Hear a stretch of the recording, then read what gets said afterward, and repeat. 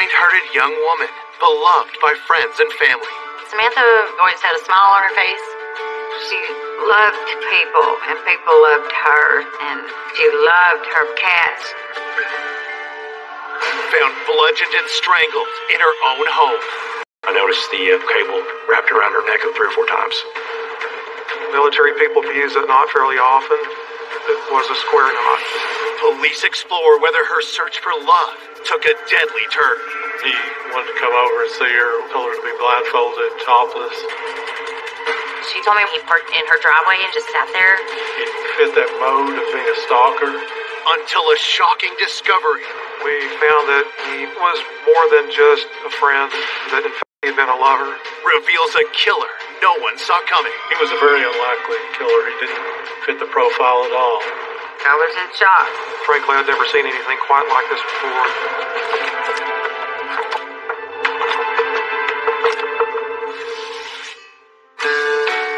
Wichita Falls, Texas, a former oil boom town that grew into a small city. Wichita Falls is a town of about 100,000 people, about 130 miles west of Dallas. It's quiet community. We're very close-knit community. It does have a small town feel to it. It's not difficult to get to know just about everybody in town.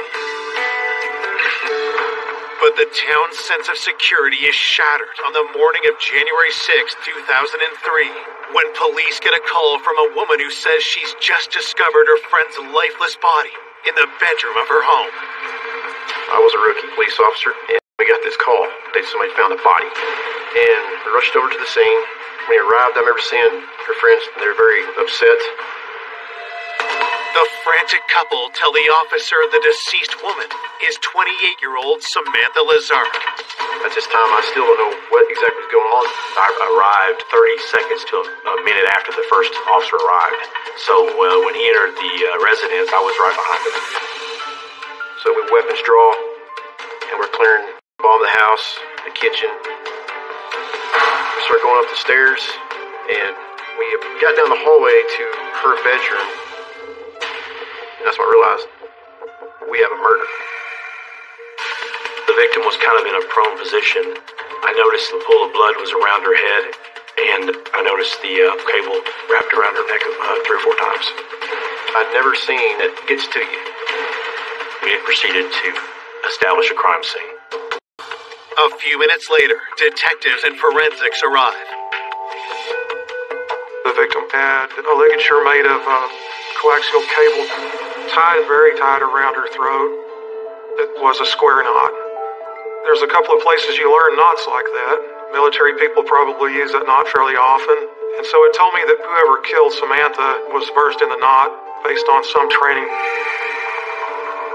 The cable was not the only weapon used by the killer. There was a fire extinguisher a few feet away from her that had hair and blood on it. There was definitely blood at the back of her head, a lot of it. There were some handprint, ridge detail on the fire extinguisher that appeared to be in blood. It looked like there was some fingerprint detail even on the coax. A strangulation death has some up-close and personal aspect to it. Based on what we saw, we thought there was a good chance the killer actually knew the victim. Detectives examined the rest of the room for any other clues. In the middle of the bed was a laser pointer. On top of the laser pointer was some blood spatter. So we figured that the pointer had to have been on the bed when the injuries occurred to the victim. And looking around the house in general, none of the windows were broken and all the doors were intact. Whenever you don't have forcible entry, your first thought is that it's someone that she knows. Police immediately began the process of interviewing Samantha's neighbors. One of the neighbors had written down that a car with California tags was at Samantha's home on about January the 1st. The car from California had been seen 5 days prior, but a different neighbor noticed another suspicious vehicle less than 24 hours before Samantha was found dead. There was a 12-year-old young man who noticed a motorcycle at Samantha's home. He said it was red and black, and so information about the motorcycle was noted. Soon, news of the murder reaches Samantha's loved ones. I just barely got to work when my husband calls and he tells me to come home. And he said that someone had killed Samantha the night before. I went into instant shock. That's just not something you can comprehend. I mean, is this really happening? I got a phone call from a friend, and he told me to turn the news on. And her house was on the news with police tape all around it. I went numb. I fell to the ground. Samantha Lazark grew up in the small town of Terrell, Texas, and was the oldest of 3 children. Samantha had 2 brothers, Joe Jr. and Lance, who was the baby. And Samantha practically raised him when I could work. She was very responsible. She could cook, she could wash clothes, and she loved little kids, and she loved elderly people. She was one of them late bloomers. She didn't really care that much about boys until she met John. Samantha married her high school sweetheart, John Lazark, at age 20. John, he went to school to be a refrigerator repairman, and Samantha worked at the grocery store, and her job was real important to her. I met her when I worked at Albertsons, and Samantha was everyone's favorite cashier. You may be having a bad day, and she'd just make you happy. She was very high-spirited. She loved her cats. She loved music, and she just loved her tattoos. Everything she had a meaning. She had her fairies on both arms. Then she had one on her chest right here that was for John. It said, "Always in my heart." A devoted wife, Samantha was blindsided when after 8 years of marriage, John left her for another woman. She just kept crying to make him happy, and she was so devastated when he left. Samantha picked herself up, and several months later, she began dating again. Samantha's confidence only changed. I think Samantha was just trying to have fun, get out back into the world, try new things. Who killed this vibrant and kind young woman, and why? To try to answer these questions, police interviewed the couple who found the body, Lori and Donnie Nieves. With Lori and Donnie, as they were the last ones in the home before the police arrived, we certainly needed to make sure that there was no information that would tie either one of them to the actual murder. Detectives start with Lori, who says she and Samantha were co-workers. Lori described herself as being a good friend of Samantha's, and she said Samantha didn't come to work, which was very unusual. She didn't answer the phone. Donnie had taken Lori to work that morning, and so he came back to get her and take her to Samantha's home to check on her. Lori said they knocked on the door and didn't get an answer, but the door was unlocked, and so they went in and looked around, and they went upstairs and found Samantha deceased. Investigators speak to Donnie next, and he confirms Lori's statement. Donnie characterized Samantha as being his wife's friend. He said that he was only there because he gave his wife a ride to go check on her. Lori pointed her finger at Samantha's estranged husband, John Lazark. Lori said that John was upset with Samantha because she was about to end his health insurance coverage that she'd been paying for, and he had an injury that was going to be very expensive if he didn't have insurance. Investigators learned that this ongoing conflict had recently escalated. Lori said Samantha told her in the couple of weeks before the murder. Samantha and John argued about the health insurance, and John told her something to the effect of, "I want to take everything you have away from you." And so that threat certainly raised a red flag for us and made us wonder if John Lazark had anything to do with this murder. Coming up, police unearth a hidden online world. Samantha signed up for one of the chat rooms. Her username was Meowmix28. The information on the chat was pretty sexual in nature. I warned her plenty of times, watching her, giving her address out to. And hunt a bold killer with sinister motives. The fact that he couldn't take no for an answer made us want to figure out exactly who he was. He pressured her to meet in person, and she said, "What if you're a serial killer?" There's only one person that could put the DNA and the fingerprints on the murder weapon. Until investigators close in on an unlikely suspect. He looked like a decent, clean-cut, all-American kid. One of the most evil human beings. I was seriously afraid that there would be another victim.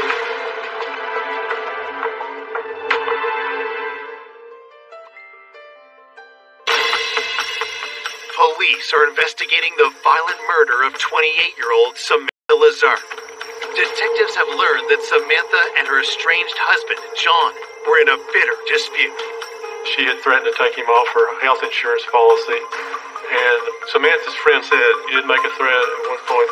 That made us want to know more about John and the relationship with Samantha. Investigators learned the marriage had only ended 6 months prior. They asked those close to Samantha about what led to the breakup. Her best friend was going through a divorce, and Samantha, being the kind-hearted person she was, let her move in. Samantha noticed that her friend and John seemed to be a lot closer, perhaps, than what she was comfortable with.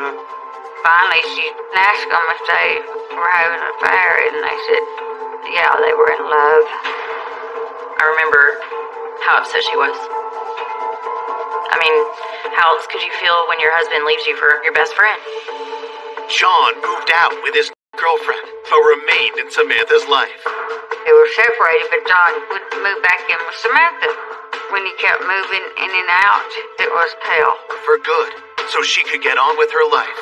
But John was still dependent on her health insurance. John, when he was 18, a car fell on him when he was working underneath it and messed up his back. He was really anxious about the insurance. Investigators bring John in to the station. In the interview with John Lazar, he said that he and Samantha had sorted out the insurance and that she was not going to terminate his health care coverage. John also denies that he threatened Samantha like her friend claimed. But as he talks, detectives notice a suspicious detail. He had some small injuries to his hands that we wanted to talk to him about. John explained that he cut his hands while moving a table. The night of the murder, John said that he was with his girlfriend and that she in fact confirmed his alibi. If I were in love with somebody and they killed somebody else, I may lie for them, but there wasn't anything to contradict what he said. We asked John for fingerprints and a sample of his DNA, and he agreed to do that. Police have nothing concrete to tie John to the murder.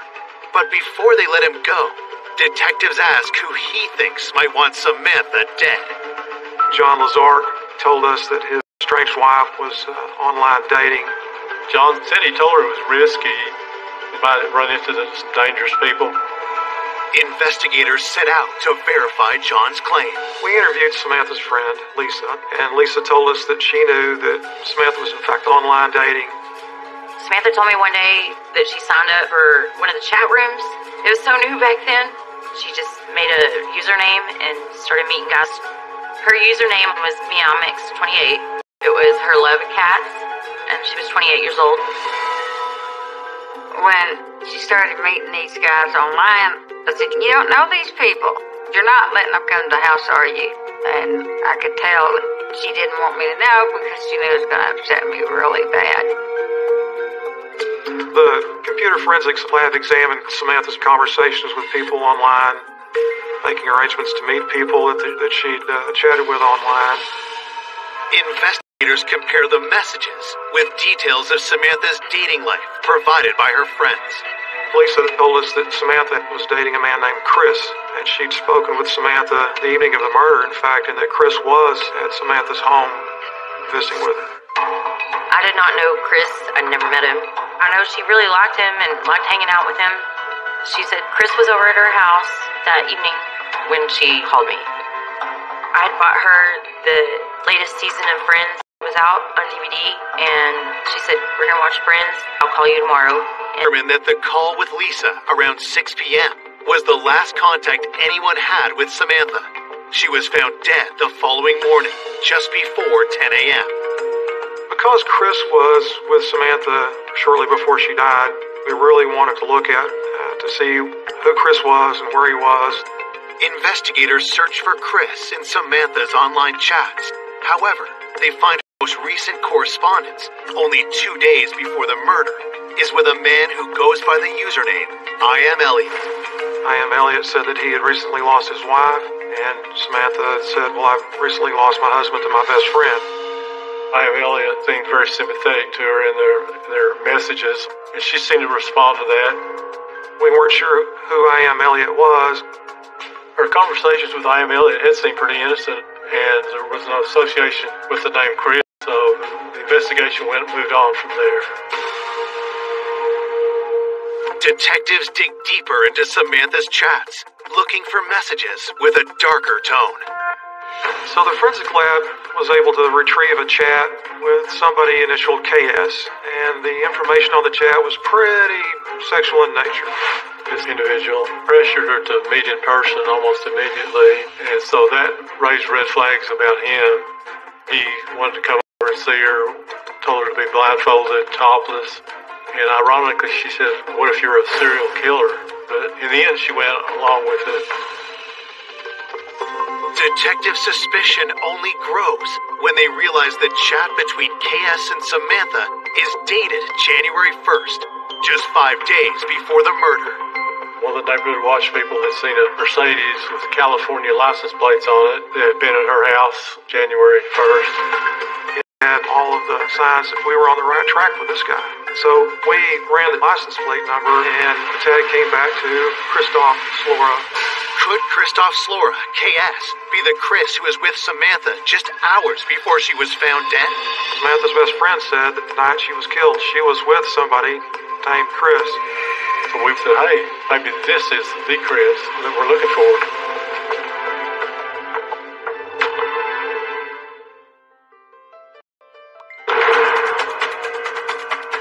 Days after the murder of Samantha Lazark, police have linked her online chat to the owner of a car with California plates seen parked at her house just days before she was killed. The neighbor had written down the license plate number of Christoph Slora's car. Police believe that Christoph is the man behind the username KS. When we looked at the online chat between KS and Samantha, we were really interested in finding that person. Samantha did tell her friend that she was hanging out with a guy named Chris the night of her murder. Alarm bells ring when they dig deeper into their suspect's background. Christoph was stationed at Shepherd Air Force Base here in Wichita Falls. Christoph wound up being somebody that was in the military. There was a perfect square knot in the ligature that killed Samantha, and I've already thought that somebody, perhaps with a military background, knew that square knot. While officers are sent to bring Christoph into the PD, detectives receive Samantha's autopsy report. The cause of death was strangulation, and that the coax was the means. The report also shows significant blunt force trauma to the back of Samantha's head. I think it would be really hard to just strangle somebody with a cable, and I suspect that the fire extinguisher was used to incapacitate Samantha so that she couldn't fight back. There was no evidence found during the autopsy or any other testing that showed there was any kind of sign of a sexual assault. Forensic analysis of the murder weapons gives investigators hope that the killer will be identified. From the lab, we learned that the coax had, and that the fire extinguisher also had DNA from who we believe would be the killer. The evidence that came back from the lab was very powerful. Fingerprints were on both the weapons, so it was pretty clear that if we could find one person that matched all these pieces of evidence, that we had the person that committed this crime, not just beyond a reasonable doubt, but beyond any doubt.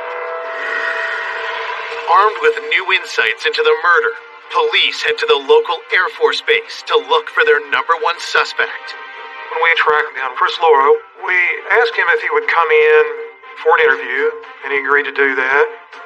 He admitted that he had had a sexual relationship with Samantha, but they didn't have a whole lot else in common, and he said he hadn't seen her for some time.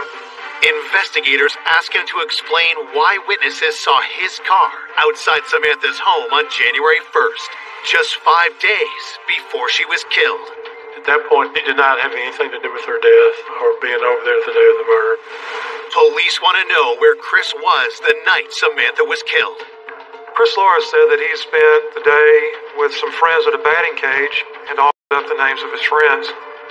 We followed up that information by interviewing his friends, and they assured us, in fact, Chris Laura had been with them during the day and into the evening that day. Detectives conclude that Chris Laura was not the Chris that Samantha was with when she called her friend at 6 p.m. But they can't rule him out as the perpetrator, since the exact time of her death is unknown. Prints and DNA sample for us. With no hard evidence against Chris Laura, he's free to go. 4 days after her murder, family and friends gather to lay Samantha to rest. Samantha's funeral, it was packed. It was full of people that loved her. It was beautiful. She had a really big funeral. It was just hard. Nobody should have to bury their child. And the way she died was so violent, and I couldn't stand the thought of what actually happened to her. I had to take all of her pictures down for a while. I just couldn't deal with it. The next day, detectives ask Samantha's friends if they know of any other men she may have been involved with, and receive stunning new information. Lisa raised the name of Donnie Nieves to somebody that she thought that had an affair with Samantha. Lori and Donnie Nieves were the last ones in the home before the police arrived. They found Samantha deceased. I was surprised because when we interviewed Donnie at the time, Donnie characterized his relationship with Samantha as being his wife's friend. But after the funeral, Samantha's friend Lisa said that Donnie was more than just a friend, that in fact he had been a lover. Lori was a good friend of Samantha's and also a co-worker. But Samantha told me that Donnie and her had a short, intimate relationship shortly before she was killed. Samantha definitely felt guilty about it. Once we realized that he had been a lover of Samantha's, we had to look at him more closely. They had not been forthcoming before about this affair, so it makes you suspicious that this person has something to hide, and maybe what they have to hide is they're involved in the crime. That is a red flag.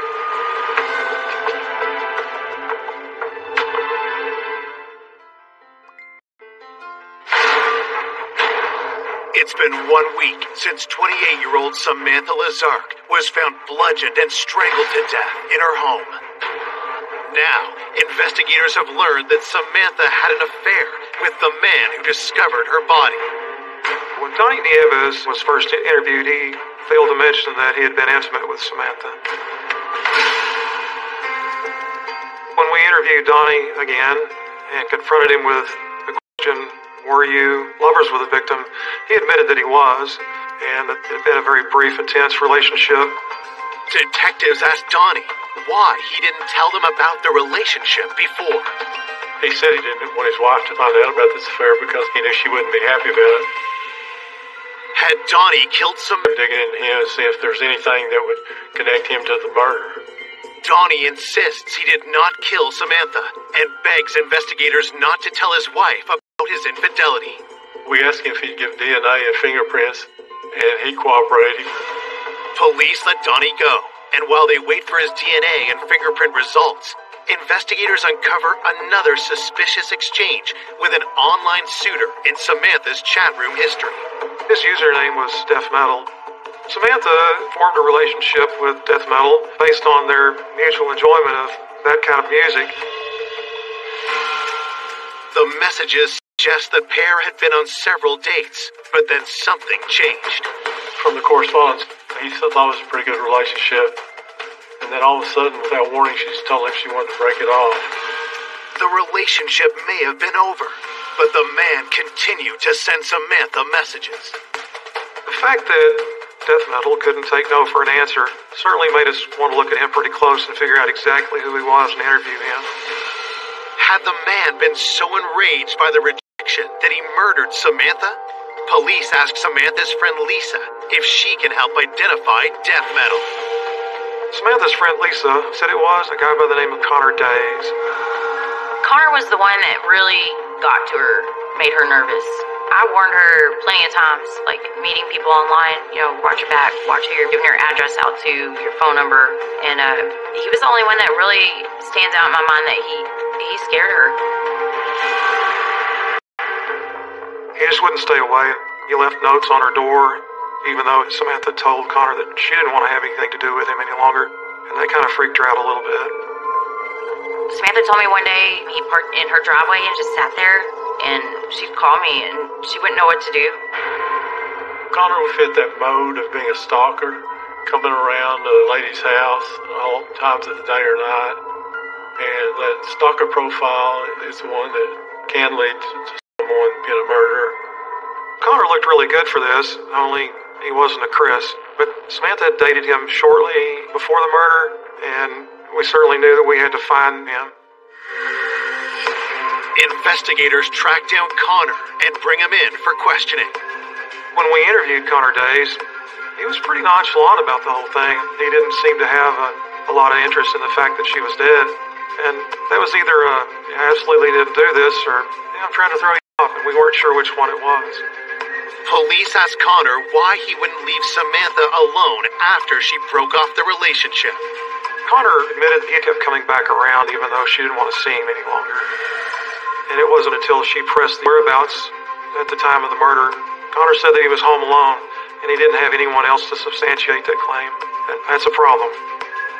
Connor was asked during the interview to provide a sample of his DNA and prints for us. With no hard evidence linking Connor to the murder, he is released. 3 weeks have passed since Samantha was found dead, and investigators still haven't found the elusive Chris that was with Samantha the evening she was killed. There had been an awful lot of work done, and we still hadn't solved the case. There was kind of a frustrated feeling that the person hadn't been caught yet. As they await news of an arrest, those closest to Samantha struggle with the pain of losing her. The mental images, imagining her maybe crying out for her mom or her dad or even me, or somebody to come help her. It just makes me sick knowing someone could do that. Like one of the most evil human beings. I couldn't grasp the thought that my daughter was gone and she wasn't coming back. 1 month into the investigation, police are running out of leads. But then they receive the forensic results they hope will blow the case wide open. When you get information about whose prints and whose DNA is on that coaxial cord that was around the throat, that's just the place where you work to be. There's only one person that could put the DNA and the fingerprints on the murder weapon, and that was the killer.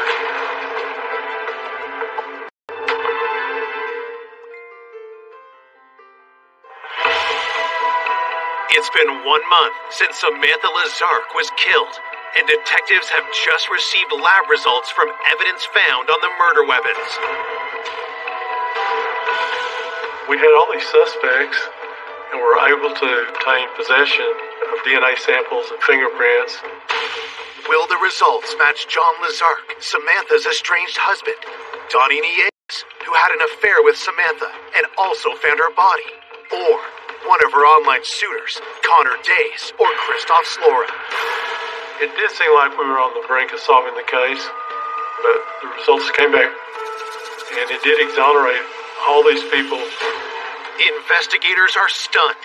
The DNA and fingerprints don't belong to any of their suspects, or even anyone in the police database. We were hoping for a match, and it's a little disheartening when you think maybe you've got something, and then it turns out not to be at all. I talked to the DA and the lead detective, but I didn't know. Was never gonna get the justice that she deserved. With the investigation back to square one, police review all the evidence and statements they've collected so far in their hunt for Samantha's killer. While we were looking back through the notes, we remembered that there was a youngster in the neighborhood that said something about a motorcycle having been around the night that Samantha died. So we asked the computer forensics people to look for the keyword motorcycle, and they came back with information that, in fact, I.M. Elliott said that he had a motorcycle. When detectives previously looked at chats between Samantha and I.M. Elliott, they didn't find any red flags in the correspondence or any indication his name was Chris, so they moved on to other leads. Our conversations with I.M. Elliott had seemed pretty innocent, and during the correspondence, he told her he worked out at Metro Photo. Metro Photo was a camera shop in Wichita Falls.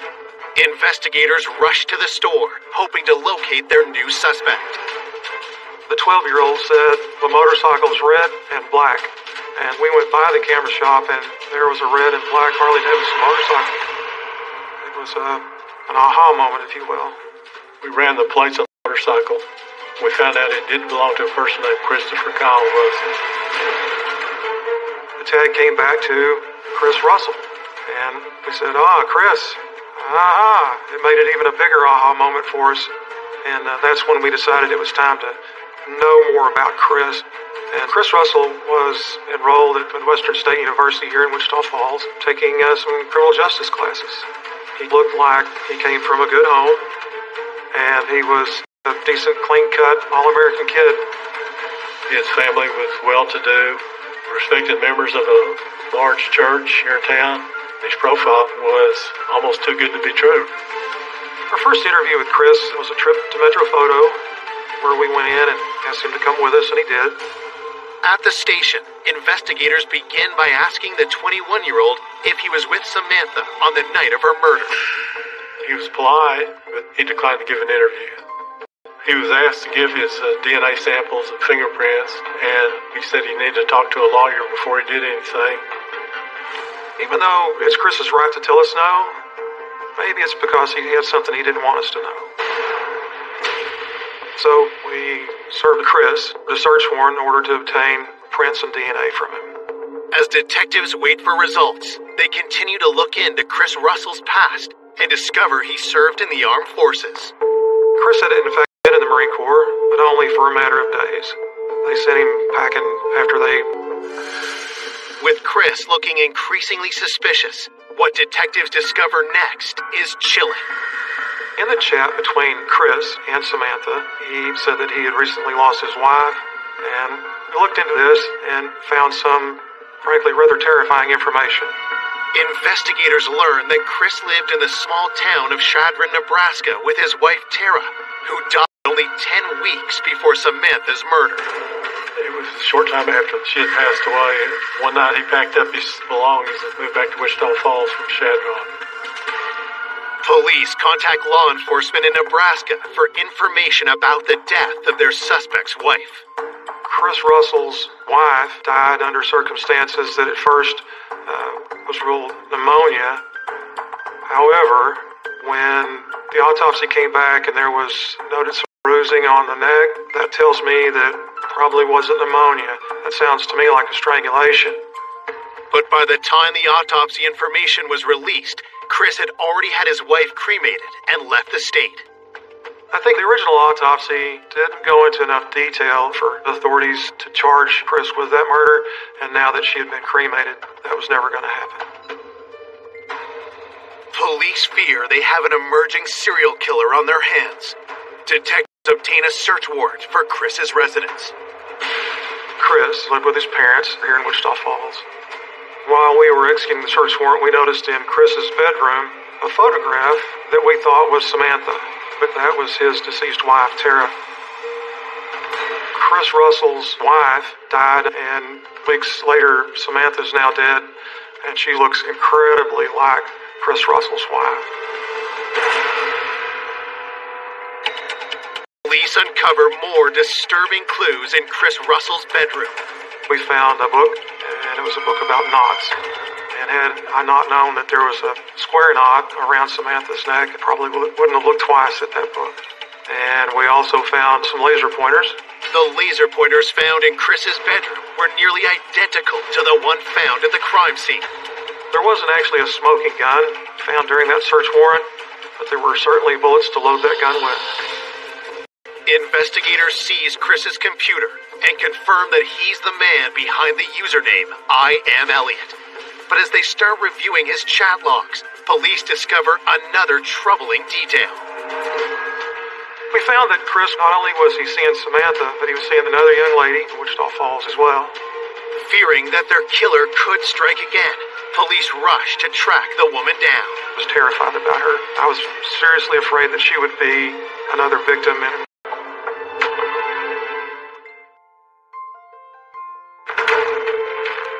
Police investigating the murder of Samantha Lazark have learned that their prime suspect's wife died under suspicious circumstances and believe that his new girlfriend is in grave danger. I was worried he would do something else again.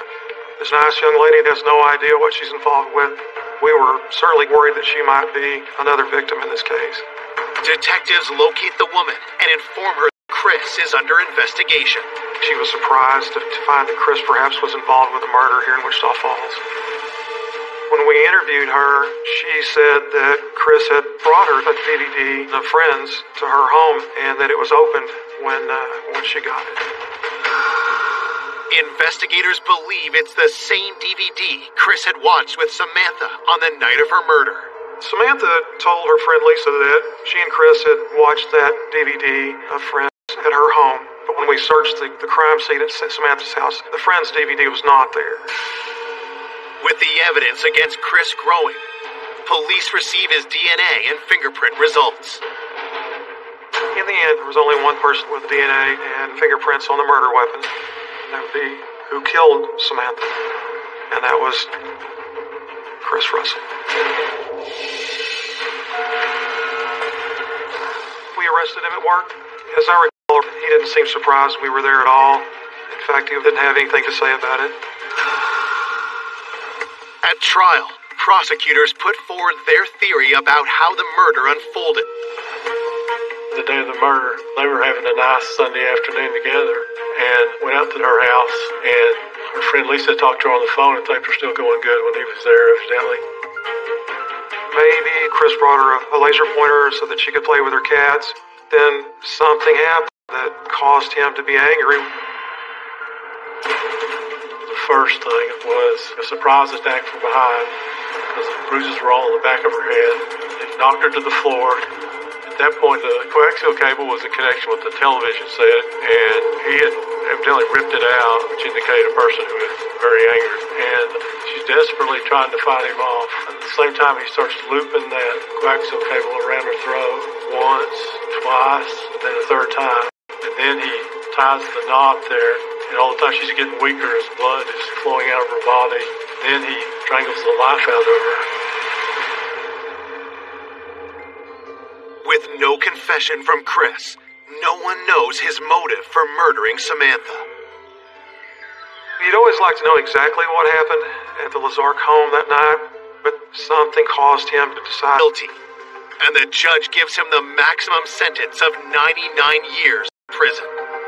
There was an overwhelming sense of relief that we had taken somebody from society and put them someplace where they weren't going to harm anybody. And that's that big, deep sigh you get when you know in your heart that you did a good job. When you look at Chris Russell at first glance, you see a nice, clean-cut young man who was going to college to better himself and who was a regular churchgoer. He was a very unlikely killer. He didn't fit the profile at all. I guess what we should take away from a case like this is that we need to take caution when we meet people online. You can't be too careful. An investigation is later opened into the death of Chris Russell's wife, but no charges have been laid. For Samantha's family and friends, the pain of losing her will never go away. I want my daughter back, which I know it's, not ever going to happen. She was special. She really was. She loved everybody, and she loved her mama the best. But I don't know what to say. I don't know. We can't get her back.